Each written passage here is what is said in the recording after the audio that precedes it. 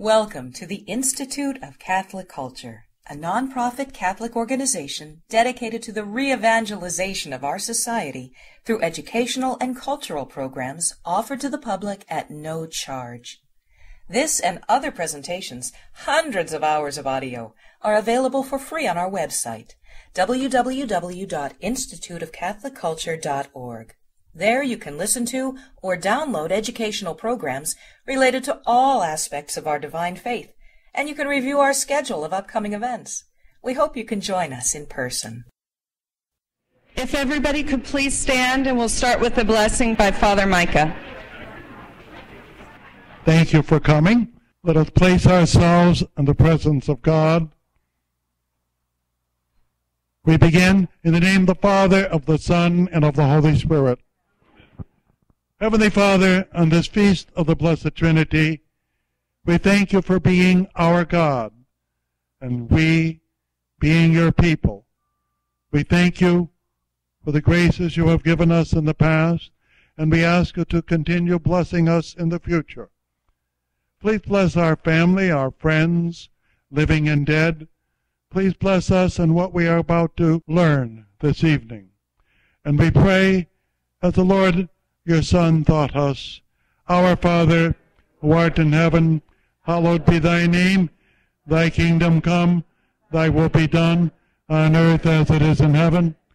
Give us this day our daily bread, and forgive us our trespasses, as we forgive those who trespass against us.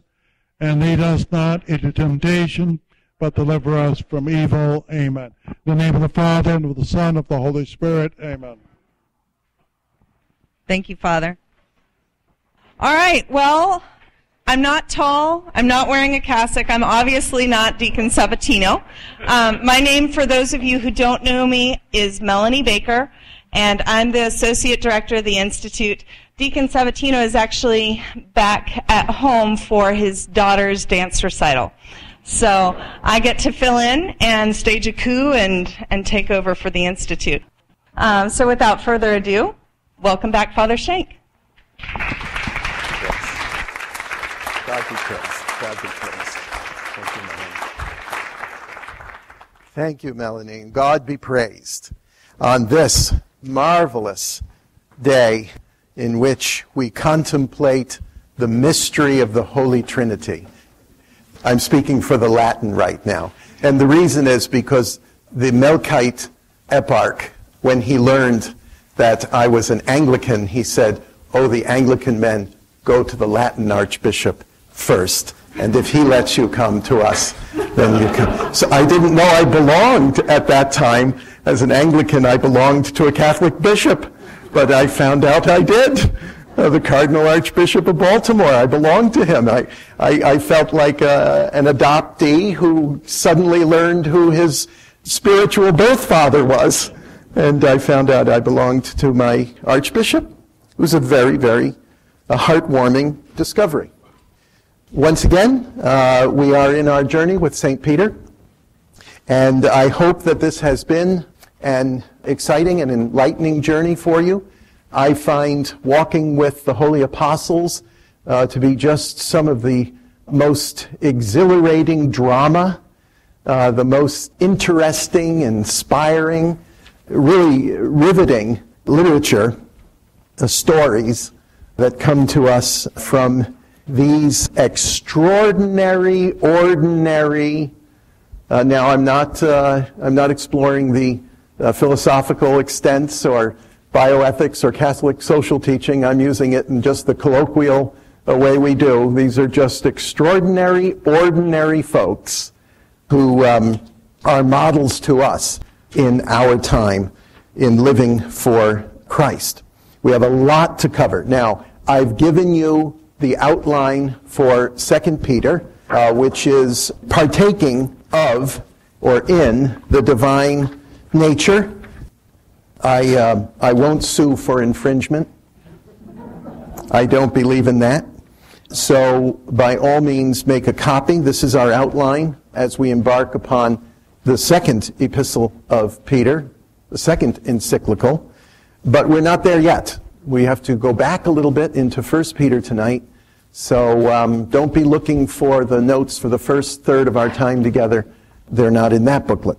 We're not there yet.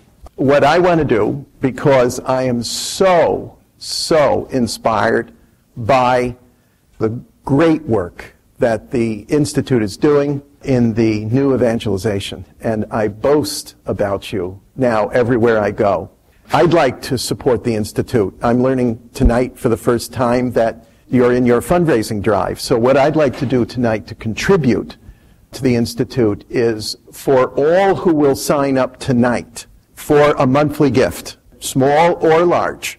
We'll put them in a till tonight, and at the very end, you mix them all up, and you pick one, and you get a copy of the reverse interlinear, internet-based interlinear tool.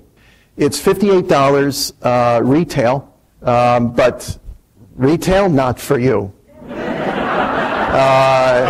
So a $40 gift. So this one is for the Institute.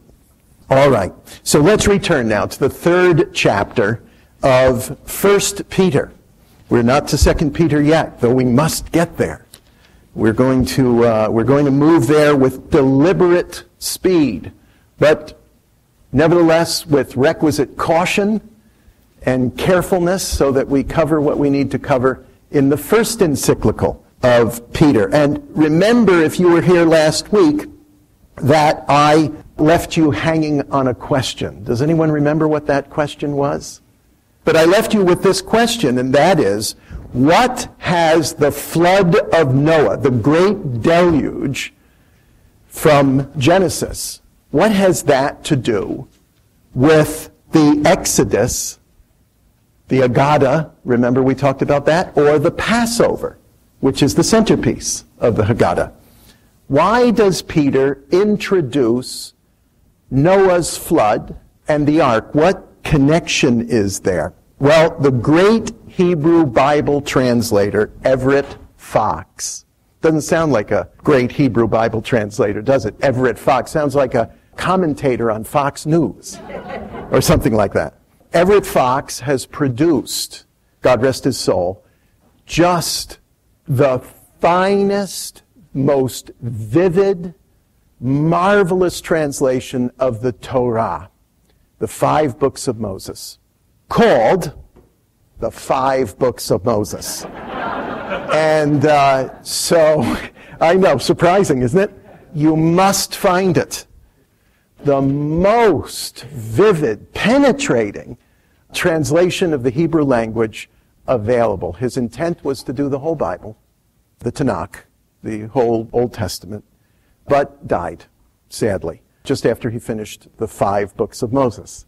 So you find that by Everett Fox, but it is his insight into the exposition of the Hebrew that makes this connection, and you'll see it just in a moment. So the stage is set for the flood by means of a powerful sound reference. In Genesis 5:29, Noah was named. He's called there by his name, ostensibly to comfort his elders' sorrow over human pains in tilling the soil. Remember the curse on the land?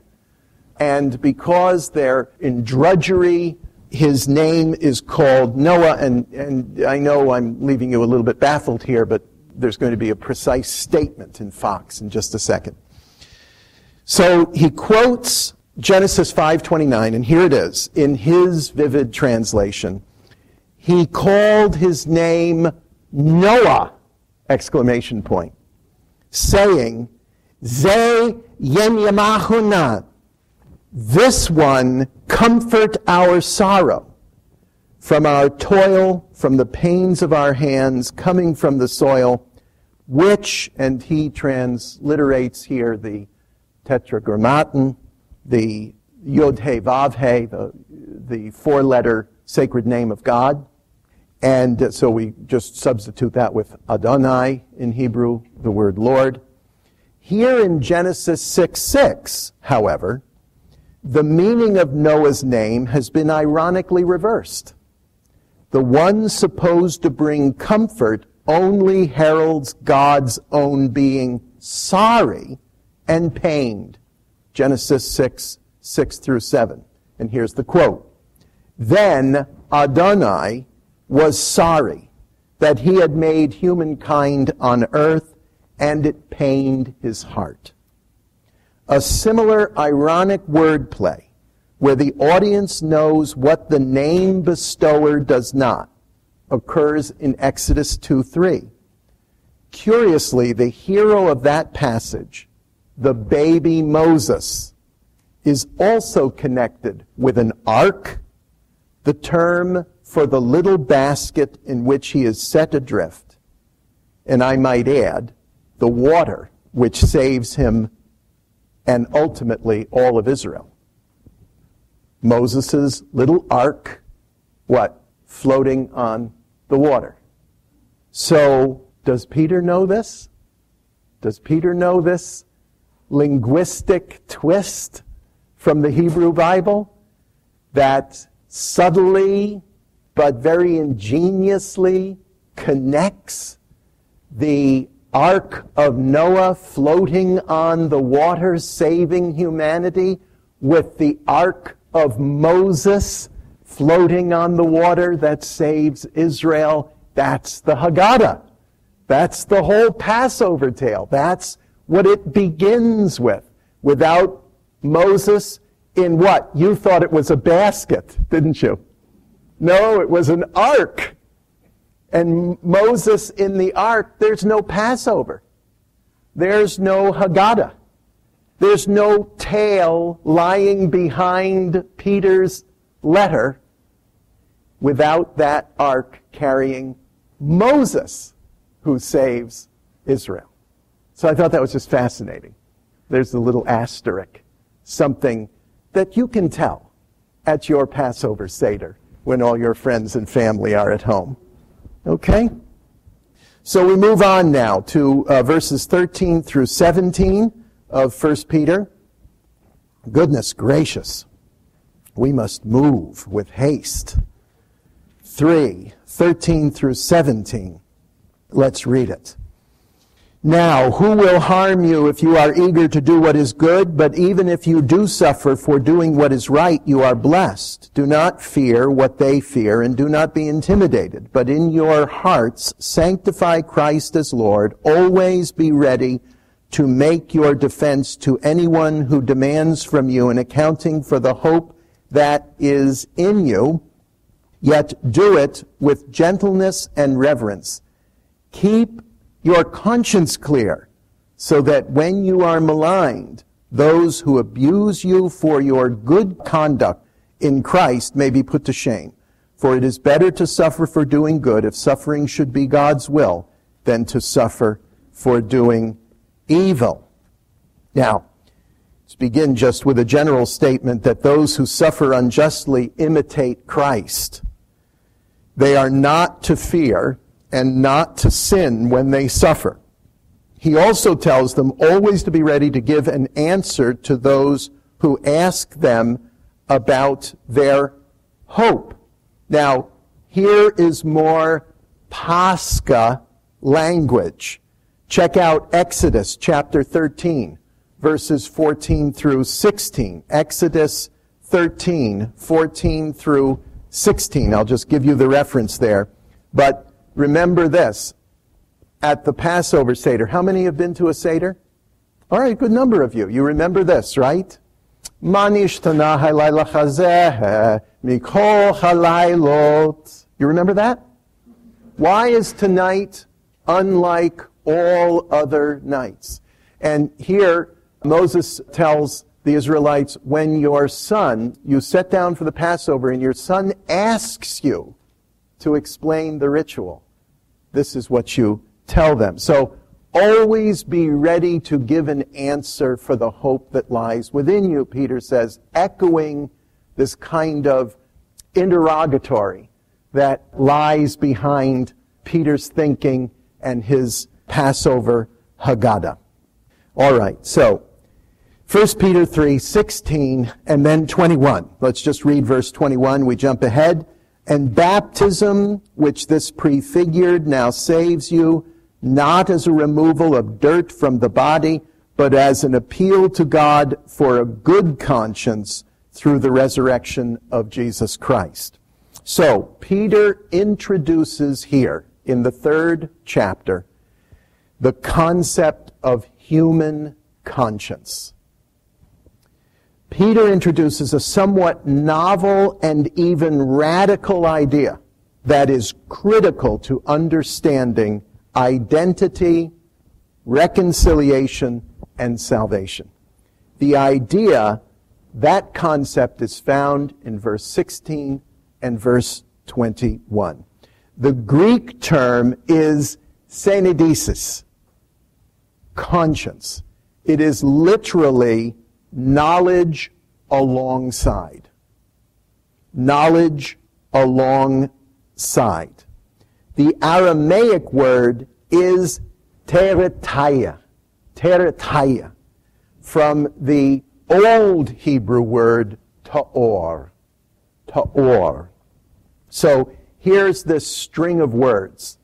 The Hebrew ta'or, the Aramaic teretaya, and then comes over into the Greek as syneidesis. Oh, I want to throw in an Ethiopic word, too. Okay.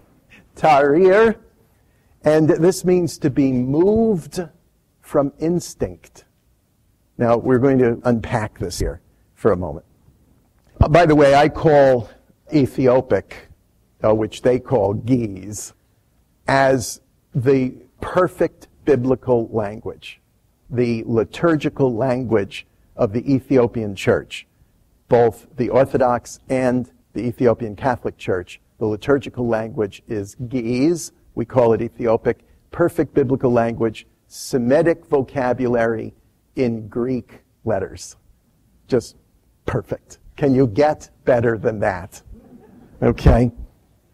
So when I was sitting down with the eparch of the Ethiopian Orthodox Church, who I've known very well, Abba Malkitzedek. It's just melodic. It just flows off the tongue. Abba Malkitzedek. And I asked him when we were sitting together at a meal. I turned to him and I said, "Ata mevin ivrit?" And he laughed like St. Nicholas.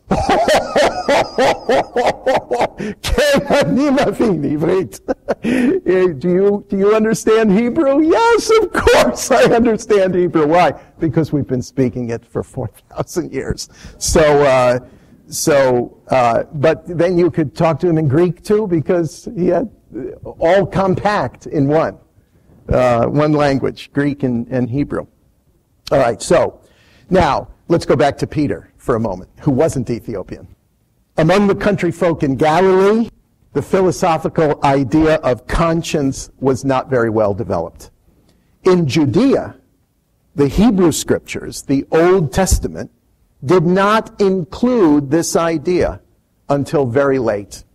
Rather, the Old Testament refers to interiority, the interior life, as resident in organs of the body. The heart, leb. It's a very, very powerful seat. And that's come to us even to this day, right? You have a real heart for something, right?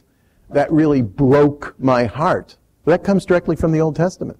That's not just some saying that came out of nowhere. That derives directly because leb, in Hebrew, the heart, is the seat of the interior life, but also the kishkas, the kidneys. In fact, the Talmud says there are two kidneys. Do you know why? Because one provokes you to good things and the other to bad. Right? So now you know. Now you know. You have biblical warrant to say, my bad kidney. But that wasn't a Jewish idea. That came from Egypt, but never mind. Okay. From the 1st century BC, now the Greek word, syneidesis, or syneidos, the neutral participle that's used as a noun, are used synonymously in both pagan and Hellenistic Jewish writings. synedos, synedesis, synedos, just using two different forms of the word, is first used by Demosthenes in the 4th century BC. And he uses it as a faculty of memory.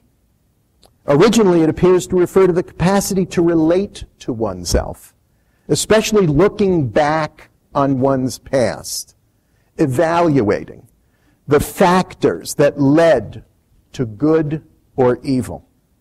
Depending on whether a man can justify himself, he is said to have a good, agate or orte, or a bad, dine or ponera, conscience. He has a good conscience or a bad conscience upon reflection. The Greeks tended to speak of a bad conscience. That was kind of the dominant idea. But later the Romans would develop this and speak of the conscientia bona, the good conscience, the conscientia preclara, the clear conscience, or even the conscientia optima, the best conscience. Now, the Old Testament had no particular term, as I said, for the phenomenon of conscience. In the Septuagint, you remember I told you about the Septuagint? That's the ancient Greek translation of the Old Testament. Very, very important for us because it was the preferred translation of the church for the first 4 centuries of Christianity. And it was the Septuagint that introduces the word synedos, but only 3 times. In Ecclesiastes, chapter 10 and verse 20, in Wisdom, chapter 17 and verse 11, and in Sirach, chapter 42 and verse 18. Now, there's a difference between the Hebrew and the Greek. The Old Testament stresses the attitude of man towards God as his biggest dilemma. But in the Greek, in the Hellenistic world, it was man's difficulty understanding himself. Now, in classical Greek, synedesis refers to knowledge, especially knowledge based on an examination of past deeds. A person known for doing good deeds is said to have a good conscience. As the Hebrew Scriptures concern the covenant between the people of Israel and God, there's not a concept of this interior life per se in the Jewish tradition. The ancient Israelite prophets did call on individuals to act ethically, but this meant keeping to the law given by Moses, or given by God rather through Moses, and close monitoring of the law acted as a surrogate conscience. Jeremiah chapter 31, verses 31 through 34 says, "For the Lord, a new covenant will be written on the hearts of the people," but this passage does not imply self-reflection. The closest phrase, perhaps, is what we have in the Latin office for Friday, for morning prayer, Psalm 51, where David praised the Lord for a clean heart and a new and right spirit within me. So now we're closing in with David's psalm on this idea of self-examination and of a clear or clean conscience. Now, Sirach 42:18, however, employs the word edesein. I called it earlier synedesein. The same word. Just missing a prefix, never mind, we don't need to go into it. But employs this word, conscience, in a Hebrew parallelism. Now, the Hebrew parallelism is a literary device in which you say the same thing twice for emphasis, but you use a different vocabulary. So, in Sirach 42:18, we have the word edesein, which is the Greek, which we translate conscience, in a Hebrew parallelism with abuson, the abyss. The abyss. A-B-Y-S-S. All right, so now we have a parallel between the word for conscience and the word for a deep abyss. Now, I find some illumination on this from St. Teresa Benedicta of the Cross, Edith Stein, who wrote about the deep inner recesses of the soul, the inner man, as St. Paul puts it, the place where good and evil, right and wrong, hope and despair are sorted through and sorted out. She called it the I. I. And I quote, that in the soul, by which she possesses herself, and that which moves within her as in its own space. The deepest point is at the same time the place of her freedom, the place at which she can collect her entire being and make decisions about it. The conscience, then, is the inner process of discerning between good and evil. It is not, however, the authority which determines good and evil. That authority, according to the prophet Jeremiah, is the law of the Lord written upon the heart, the leb. So now you see these two ideas. The Hebrew idea, which was my relation to God and His law, that operated as the conscience. And then the Greek idea, which was more turned inward, the relationship between man and himself. Now, as we grow in this understanding, the idea that Peter introduces here, and albeit now, let's give credit where credit is due. St. Paul speaks a great deal about the operation of the conscience. I'm not ruling him out, but I'm not so sure either that Paul and Peter were necessarily tweeting or texting or emailing, or for that matter, this is ancient times, telephoning one another. I don't think it worked that way. So I'm looking at this as Peter, the Galilean, the Aramaic thinker.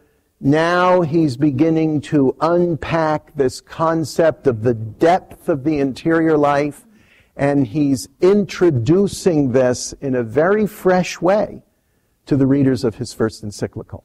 I think it's powerful, and I wanted to stop there for a moment just to go into another asterisk that we can see how important this letter is for his readers, because he's educating, on the one hand, the Greeks to bring them over and say, conscience is very important, but it is not the chief authority.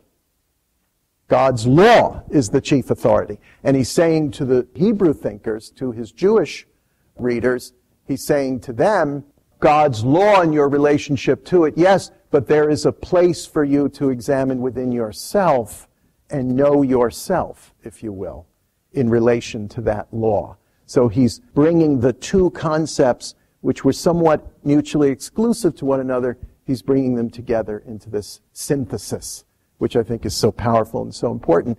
And this is where we have the cooperation between the Aramaic Hebrew heart and mind and the Greek language and learning.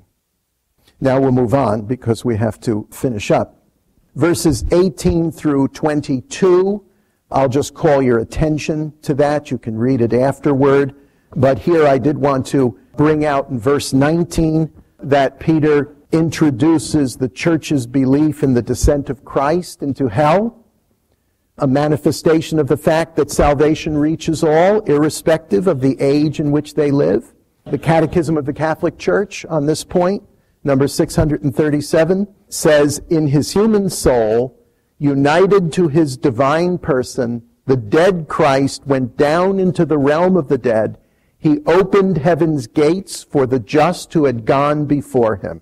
And the compendium of the Catechism of the Catholic Church, number 125, says, this hell was different from the hell of the damned. It was the state of all those, righteous and evil, who died before Christ. Jesus went down to the just in hell who were awaiting their Redeemer so they could enter at last into the vision of God. And so the passage theme continues this idea of transit. Remember we introduced that week before last. We talked about the theme of journey or the theme of crossings from the Greek background and the Passover which was called in Greek the crossing. This continues, this idea of transit, moving from the place of the dead into paradise, from Gehenna to Eden. So again, motion, movement, travel is that Passover idea. Now chapter 4, verses 1 through 6 of 1 Peter says that Christ's suffering is an example to those who suffer in the body. The Christian lives against sinful desires. His readers have been delivered from them, have grown away from them. All right, we're going to have to bypass my 6 more pages of notes on that subject, and we will finish up here, chapter 4, verses 7 through 11. And here the judgment that Peter talks about continues the agada. Chapter 4, verses 7 through 11, if you compare Exodus chapter 15, verses 1 and 2, again he explains the meaning. Verses 12 through 19 of the 4th chapter, Peter is encouraging his readers here not to be surprised by their sufferings, but to rejoice that they are participating in Christ's sufferings. In the Latin rite, at the preparation of the chalice, is the prayer. By the mystery of this water and wine, may we come to share in the divinity of Christ, who humbled himself to share in our humanity. The mystery here is the paschal sacrifice, the emission of blood and water from the side of Christ, from which came forth frail humanity and restored humanity, the church. Chrysostom, again. There flowed from his side water and blood. Beloved, do not pass over this mystery without thought. It has yet another hidden meaning, which I will explain to you.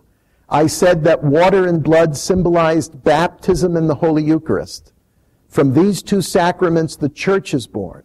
From baptism, the cleansing water that gives rebirth and renewal through the Holy Spirit. And from the Holy Eucharist. Since the symbols of baptism and the Eucharist flowed from his side, it was from his side that Christ fashioned the church as he had fashioned Eve from the side of Adam. Moses gives a hint of this when he tells the story of the first man and makes him exclaim, bone from my bone and flesh from my flesh. As God then took a rib from Adam's side to fashion a woman, so Christ has given us blood and water from his side to fashion the church. God took the rib when Adam was in a deep sleep, and in the same way Christ gave us the blood and the water after his own death. Do you understand then how Christ has united his bride to himself and what food he gives us all to eat? By one and the same food, we are both brought into being and nourished. Chrysostom. And then a final word. In chapter 5, verses 1 through 4, Peter gives his exhortations to the presbyteros, the poimenos, and the episkopos, the priests, the pastors, and the bishops. Now, there is mention here, and we need to take note of it, chapter 5 and verse 4, of the archepoimenos, the archpriest, the high priest, who is Christ, the chief shepherd. But in giving his exhortation, his personal exhortation to the 3 ranks within the church, he gives to us what is classic encyclical language. The address is made here to the priests and to the pastors. And he also exhorts the neoteroi, who are the neophytes, are these seminarians, who are to obey the presbyteros, the presbyters, or the priests. So the young men in training for holy orders, inclusive, of course, of all the degrees of ministry leading up to holy orders, are to take the direction from the priests. So here Peter exercises his authority and role as the synpresbyteros, the co-presbyter, and as the supreme pontiff and pastor of the universal church. The conclusion then of the letter we return to where we began. Composed with Silvanus or Silas and John Mark, his secretaries and his interpreters. Now this is important in a moment when we introduce the second letter of Peter. Because the Greek of 2 Peter, now I'm referring to the next encyclical, the Greek of 2 Peter is distinctly different from that of 1 Peter, indicating that the authors and editors are different. In our next letter, we'll look at the differences and the similarities between these two encyclicals. So we move on now to the material for 2 Peter. This will be just introductory this evening, and then we'll carry on and finish up, God willing, next week. But you see now why we needed 4 sessions, and we have only touched the surface of this. So let's look now at 2 Peter, which I have called partaking in the divine nature, which is really touches on the subtitle of our series. So we have here 2 Peter chapter 1, verses 1 and 2, and let's just read that. Shimon Kepha, Simeon Peter, a servant and apostle of Jesus Christ, to those who have received a faith as precious as ours through the righteousness of our God and Savior Jesus Christ. May grace and peace be yours in abundance in the knowledge of God and of Jesus our Lord. So here we have the customary greeting. The author is called now by a different name. Turn back again to 1 Peter chapter 1 and verse 1. 1 Peter 1:1. Peter, an apostle of Jesus Christ. What's the difference here? What's he called? Simon. He's called Simeon or Simon. I called him by his Aramaic name, Shimon Kepha. So here he calls himself Simeon Petros Doulos. Simeon Petros Doulos, rather than Petros Apostolos. Simon Peter, servant, or even slave. Doulos, slave. Simon Peter, slave.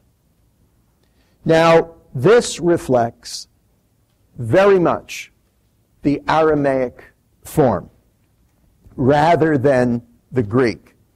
It is more personal than professional. And this may indicate that Peter is writing in a context of acute distress. The formality is gone.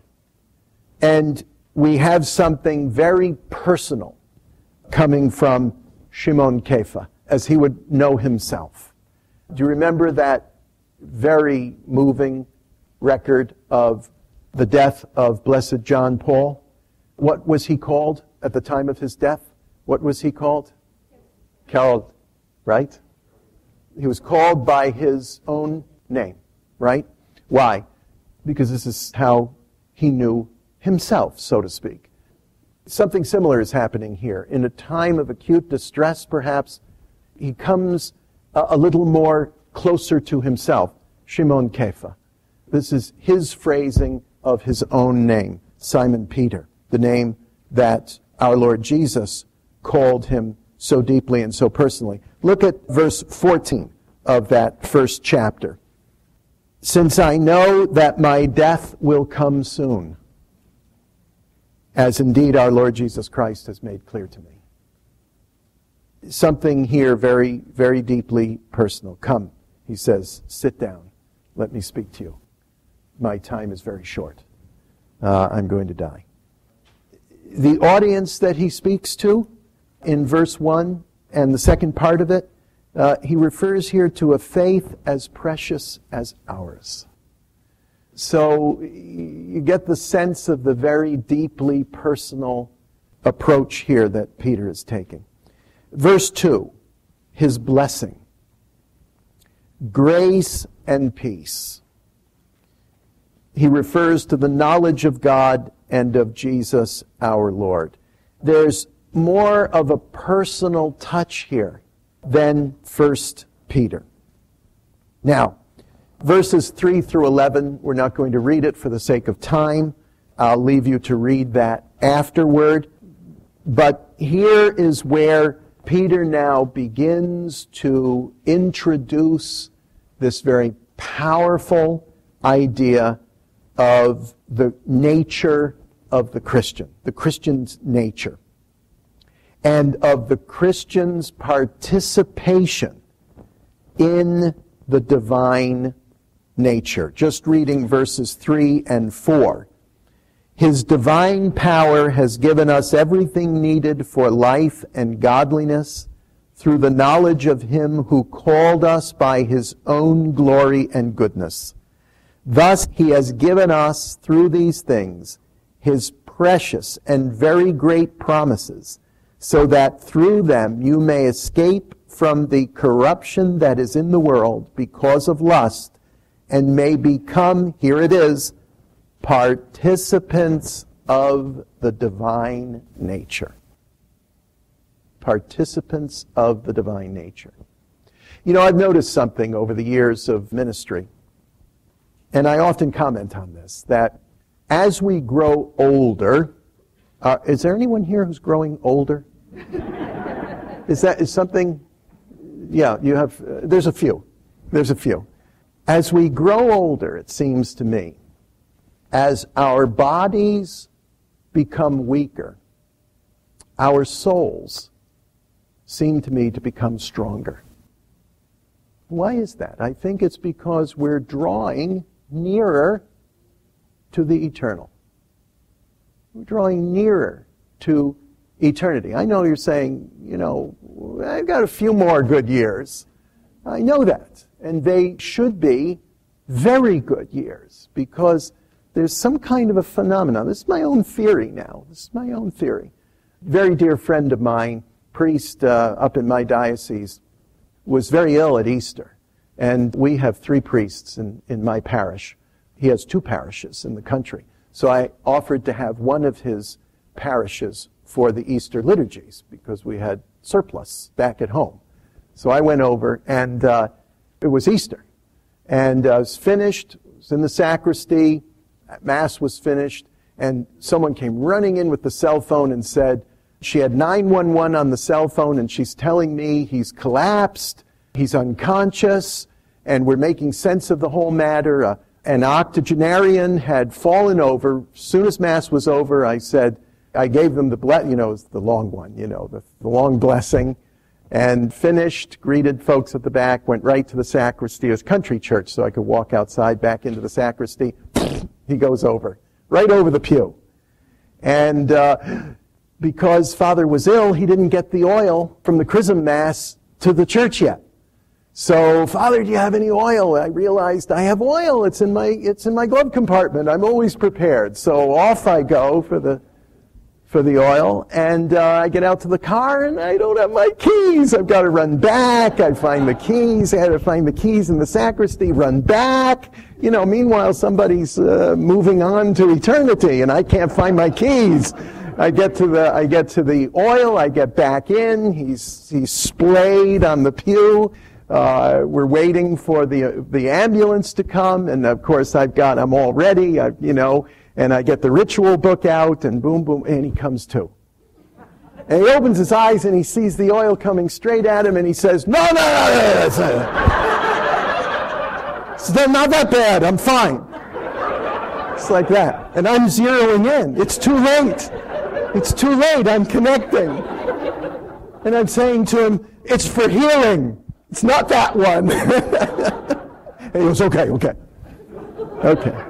He was fine. He walked home. But he refused to go in the ambulance. And then the pastor told me later, he said, I'm sorry that happened to you. It's like the 3rd or 4th time. Oh, this is a shtick. But I think when we draw closer, we get a little clearer view. that eternity is on the horizon. So as we grow older and weaker in body, we seem to get stronger in spirit. I tend to think something like that is happening here with Peter. I think Peter is drawing close, just like we saw in verse 14. He's coming closer and closer to crossing. He's in motion himself, and he's beginning to draw us into that. And so now, not like 1 Peter. 1 Peter, a little stiffer, a little more formal. A bit like the rabbi at the end of the big table at the synagogue, and this is the second first day of Passover. Remember I told you there's 2 first days of Passover? This is the second first day of Passover, where it's usually, maybe, or oftentimes in the synagogue, and the rabbi's at the end of the table. I remember Rabbi Irving. When I was a kid, I remember I was maybe 5 years old. I have my first memory of the Pesach in the shul where I went to Hebrew school. And I remember him at the end of the table, and I remember him standing up. He was a very short man. And I remember even being aware of that. He had such a presence, but he was a smaller man. And I remember him saying, "Tonight we are slaves in Egypt." And I believed him. We are. We're slaves in Egypt. You know, we're no longer in Amherst, New York, in the suburbs. I'm a slave in Egypt. The rabbi said it, and I believed it. So, 1 Peter is a bit more like the formality of the rabbi at the Passover Seder in the synagogue. Now we're kind of at Peter as maybe Zadie, Grandpa, at the table at home with the family. And we have maybe a much more personable encounter with Peter as he begins to connect on this very deep and private level. So he speaks about the knowledge of God, Jesus our Lord. And we're hearing now Peter opening his heart in this way. Now, the Greek here is rough. It's not polished. 1 Peter, good Greek. Okay, so college level Greek. 1 Peter, okay? 2 Peter, 8th grade level Greek. That's an observation. That's not criticism. Why? Because where did Shimon Kepha come from? Where did he come from? The uplands, right? He came from Galilee, from Kinneret. And what did he speak as a little boy? He spoke Aramaic at home and Hebrew at school. So he's taught himself Greek. Now, he might have been bilingual to some extent, being the fisherman that he was, and he was a successful one. We have Peter's house, as I showed you the first night. He was a successful businessman, and so he probably did business in some Greek. He had a little bit of Greek. He could bring that up maybe a little bit. So he's bearing his heart to us in his third language. So we're not going to nitpick on the Greek tonight. And if you were doing that to his Greek, as you looked at it in the interlinear, shame on you. Because I think what's very nice here for us is that we have coming to us now the Aramaic, the Hebrew heart, the Aramaic head coming through the Greek in a way that's much deeper. We don't have the interlocutor here, the interpreter, Silvanus or John Mark. God bless them. He needed them. He obviously used them with their talents and gifts to be able to communicate more widely to the Hellenistic world. 2 Peter, by the way, always had a rough go of it through the canonization process. 2 Peter was left out of a number of the early compilations of the New Testament. Some questioned whether Peter was actually the author of it because they looked at the Greek and they said, this is rough stuff. Peter writes better than this. Look at 1 Peter. And they put 1 Peter there as the standard and then compared 2 Peter to it. Well, I think that was totally misguided, if I might judge the first apostolic and sub-apostolic church. But I do think that it was an unwarranted, and maybe that was because by that time, by the time the canon of the New Testament was being assembled, Greek was the language of the church, Greek was the language of the Scriptures, Septuagint and New Testament. So when they came across this Greek, it was a little bit scandalous. It was somewhat embarrassing to have St. Peter having a rough go of it composing his letter. But that's just fine with me because I think we have the Aramaic Peter. And why am I saying this? Because, once again, how he identifies himself. He uses his Aramaic name. Shimon Kepha. Simeon Petros. So that's what I think is going on here. And Peter is giving to us now really his final admonition, his final exhortation, his last missive that he's going to write to the church. And I think if we look back through the whole of sacred history, we look at the last admonition of Moses, the last admonition of Joshua, the last admonitions of Jeremiah, and so forth and so on. We can go through these. Elijah, we have them. We have these portions of them. These are very important. These are very, very important as they are today for us. Last communications before death. And Peter knows that death is impending, that he's going to die. And so he's giving to us this deeply personal exhortation which we have here. And he speaks now of this participation in the divine nature. And this we want to know all about. And that becomes the theme of his letter. The Catechism of the Catholic Church, number 460, quotes Saint Athanasius, "For the Son of God became man so that we might become God." Let me read that to you again. Saint Athanasius. "For the Son of God became man so that we might become God." What does that mean? That'll have to wait till next week. For tonight.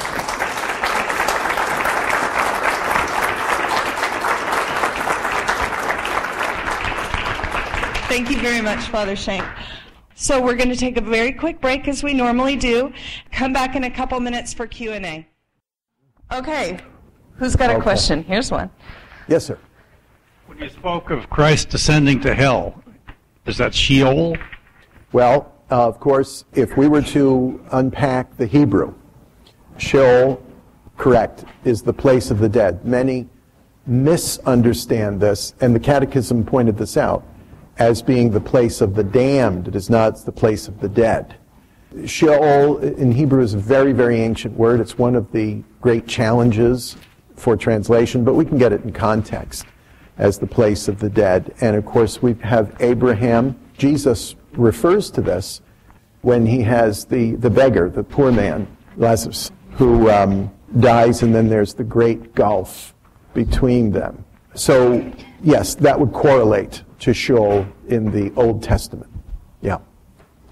Any other questions with regard to what we raised tonight? At the end of 1 Peter chapter 5, where it says, "She who is at Babylon." Oh, yes. Is that like a church at Rome, or what is that? Okay, well, there are theories about the reference to Babylon, and they range from, it's Babylon. Babylon was a Jewish center. In fact, at the time of the New Testament, Babylon was the rabbinical center of the world, not Jerusalem. Babylon was where the schools were. Babylon is where the Talmud was compiled. But there is simply no evidence that Peter was ever there, that he ever went to the literal Babylon. The other theory is that Babylon is a code word for Rome. Why? Because it's the corrupt city under a ruler who considers himself God, or a god. And the Romans in Rome, very sensitive about the way they were talked about, And so this would be internal code language. The believers would know that Peter was referring to Rome.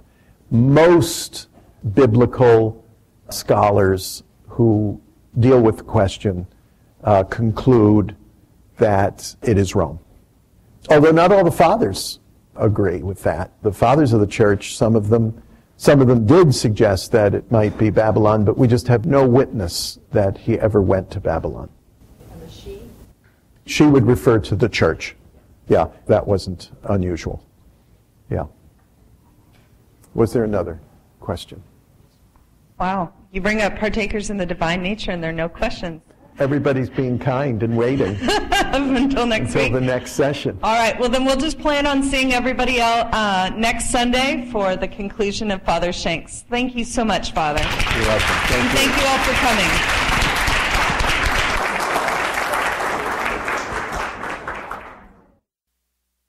We hope you enjoyed this presentation from the Institute of Catholic Culture. If you'd like to learn more about the mission of the Institute and how you may become a part of this important work, please visit our website at www.instituteofcatholicculture.org or call us at 540-635-7155. And may the glory of Christ Church be ever more manifest upon the earth. St. John the Evangelist, pray for us.